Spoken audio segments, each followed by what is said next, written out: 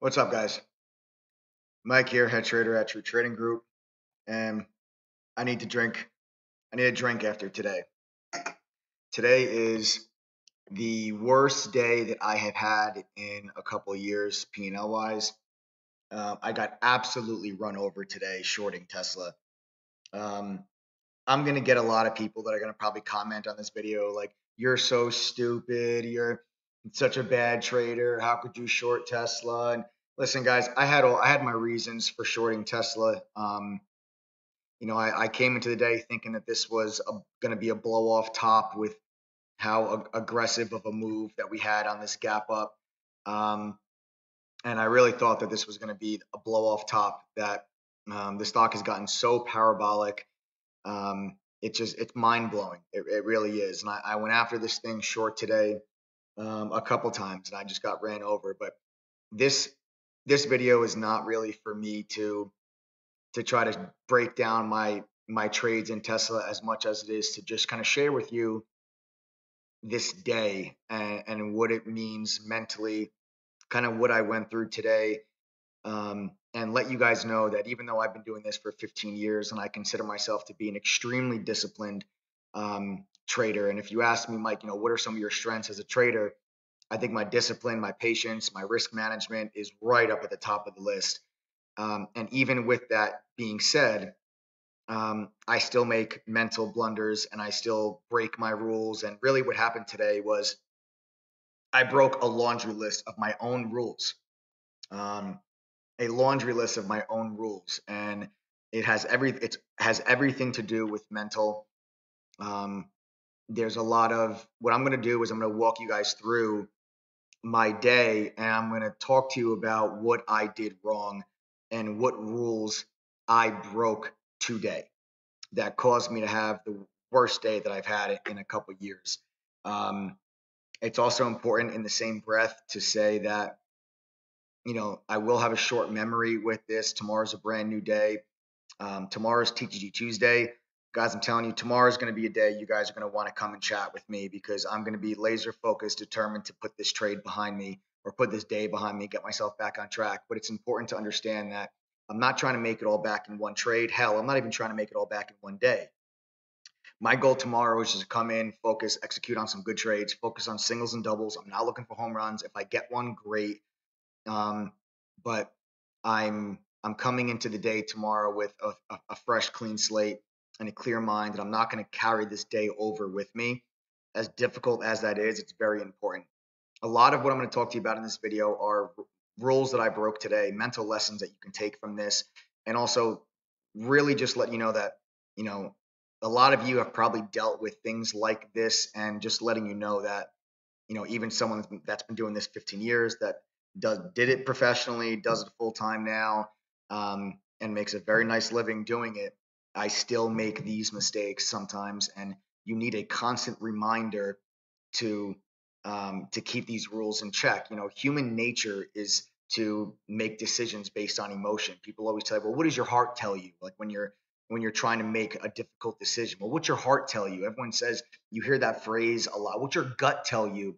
That's emotional decision making, and that's human nature. But when it comes to trading, human emotional decision making gets you into trouble.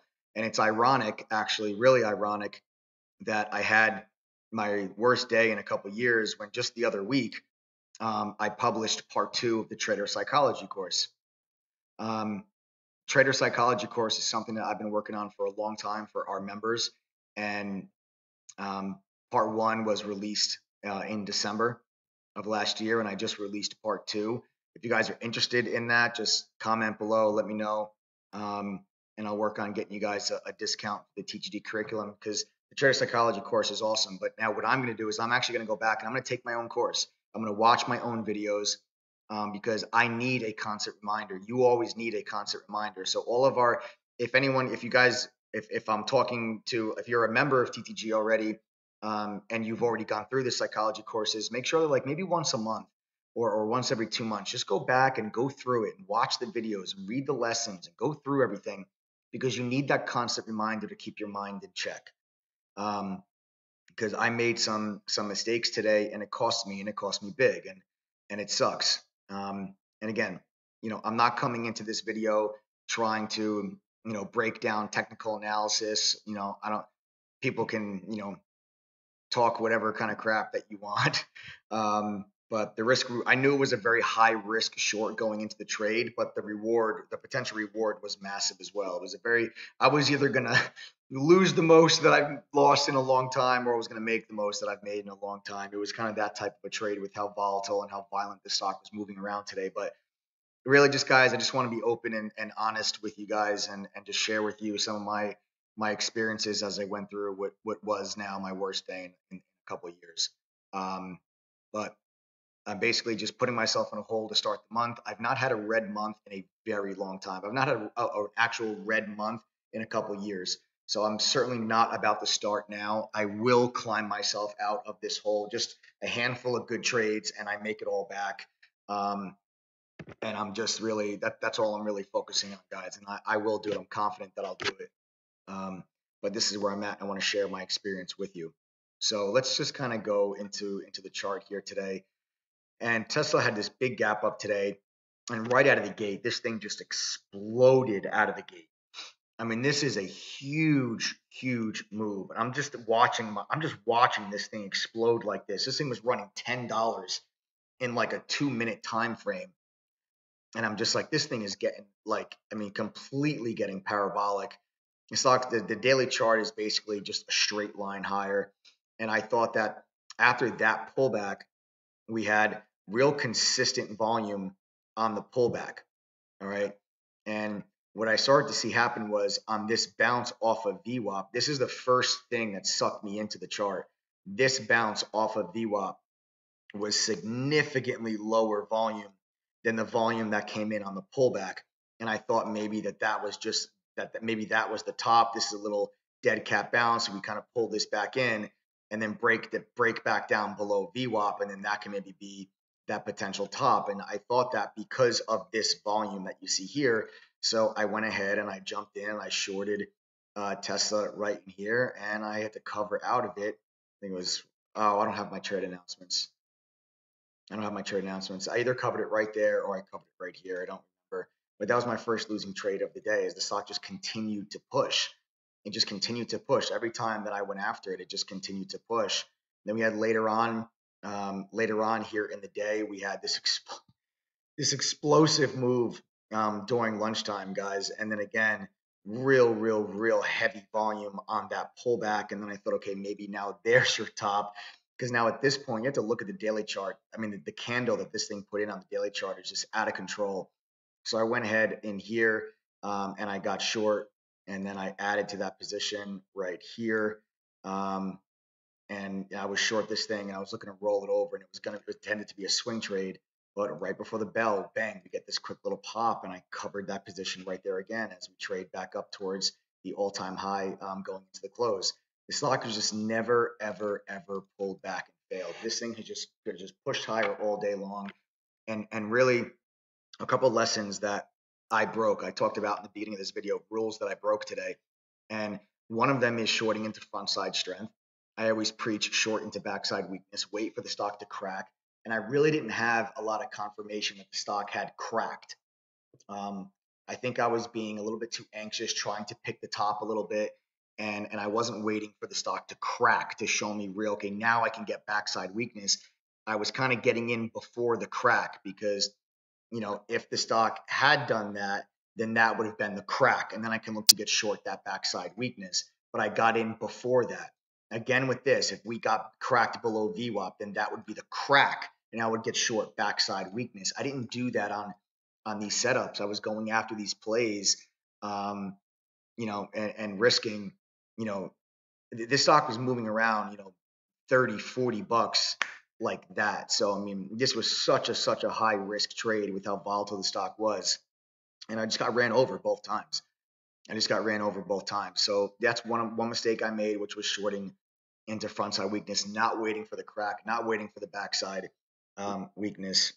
And, I paid the price. Also with my stop losses, my stop losses were set in the right places today, but I was too loose with them. I think that's a mistake that I made. If I had a stop loss set, I use mental stops, I use physical stops, but I'm usually really disciplined with sticking to those stops once they are reached. I didn't do that today. I gave the stock more room. My stop loss is triggered. I'm giving the stock another $5, $6, $7, which is just way too much past my stop loss. At that point, it's not still my stop loss area. The stock is pushed through it, and I'm still just giving it that room because the stock was so damn volatile. But I shouldn't have. I should have been tighter with my stop losses. Um, I think I gave them a little bit too much room. I was a little bit too loose with them, and I paid for it, and that added to my losses by giving that extra wiggle room on on some of these trades, and I paid the price for it. I was also being stubborn.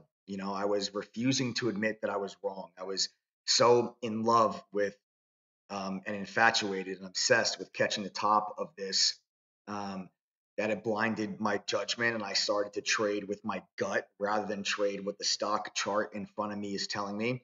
And I didn't listen to the warning signs. There were warning signs that we were um, that we were not going to roll over, and I wasn't paying attention to them. Like support levels were holding. When I actually go back and I just look, I say, if I was just trading the stock chart in front of me, there were tremendous long setups in Tesla. This could have very easily been my biggest day in several years. Instead, it's my worst because I'm on the wrong side, because I was trading with my gut and my emotion, not the chart in front of me. The chart in front of me, if I was trading that, I'm long this. There were beautiful chart setups. Let's just go back. I'll go back into the morning one.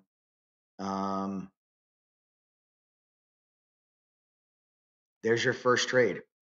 Okay. There's your previous high. It lines up with the 38.2 Fibonacci level. And there's VWAP, beautiful support. It held wonderfully. There's a long opportunity. Could have got long there. Instead, I'm getting short. Okay. Then let's go back all the way over to here. Now let's go all the way into the afternoon. Okay. Here we go into another beautiful long setup. Here's your previous highs of the day. Okay. There's your previous high of the day. 1, 2, 3. We broke through it. We pulled back in. Bang. 38.2 Fibonacci level, previous high, lines up beautifully to create an area of support. And right there, that support held. And right there, another nice long opportunity to catch a push up in the afternoon. These were really good long setups. And because I was trading with my gut or my emotions, I'm on the wrong side of the trade. And that's what I mean by the stock was showing me warning signs like, hey, man, what are you doing? Stop shorting this thing. Get the hell out. Cut loose. But I was stubborn. I was stubborn with the trade. I fell in love with the idea. These are all very dangerous things, and these are all mental mistakes that I teach everyone to stay away from. But I broke my own rules today, and I paid the price for it. These are all things that I cover in the trader psychology course, but I did not implement that today. I did not stick to those rules. I broke away from my rules. I strayed away from it, and I paid the price. So I have nobody to blame today but myself. Um, just sucks. Just a really crappy way to start the month, February.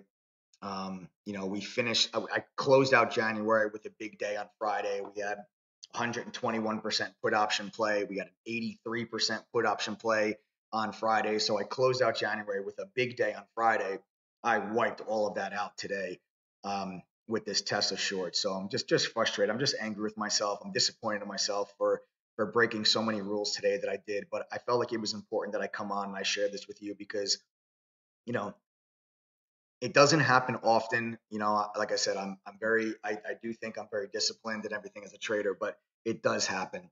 Um, and you have to be unbiased enough to recognize your mistakes, learn from them. And like I said, I'm going to go back and I'm going to review my trader psychology course.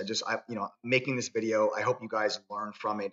Don't make the same mistakes that I did. And hopefully this shows you the importance of needing to, hopefully it shows you the importance of needing to stick to these lessons and these mental lessons that I talk about and I cover so much. Even on this channel, I talk about these lessons a lot on this channel. And I talk about them in the courses as well, but they're vital, they're crucial. So I got my ass kicked a bit today, guys. That's for sure.